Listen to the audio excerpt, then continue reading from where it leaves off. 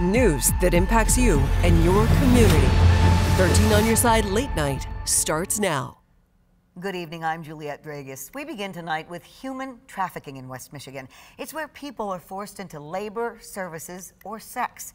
An arrest of a local school custodian is putting the problem here in the spotlight. 13 on Your Side's Micah Cho is here with details. Juliette, that custodian passed a background check to work at the high school, according to a statement released by the district. But some of the experts I talked with tonight told me people committing these types of crimes can slip under the radar.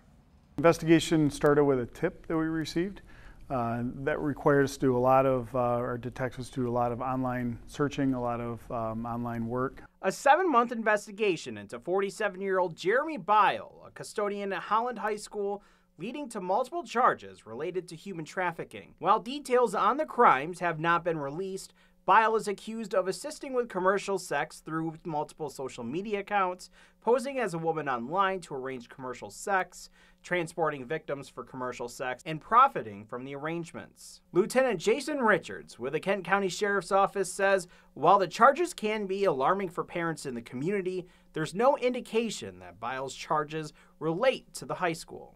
We received no information so far that anyone associated with the high school is involved, any staff or any students, and that we received no information that any students were any targets of anything. Our passion is to help everyone in West Michigan circle their own cradle and be there and be a safe place. Rebecca McDonald is the founder and CEO of Women at Risk, an organization and resource that helps people being trafficked across the world, even right here in West Michigan. The news about Blythe, a reminder to McDonald about the constant fight their organization has in helping people recognize the signs of trafficking, which does happen here in West Michigan.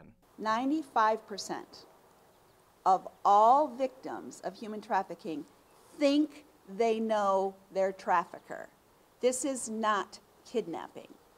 3% is kidnapping. Lynn Stone with Be a Voice works to educate community members about abuse, including trafficking. Last week, the group held a free showing of the new movie Sound of Freedom, described as a true story about the horrors of child trafficking. While the movie has mixed reviews, she says hearing about Blythe's arrest shows why these conversations are important to have. We're concerned. We're concerned for our children. We're concerned for our neighbors' children. We're concerned for our teens that are spending so much time online and meeting who knows who, and people are lying and not being who they are.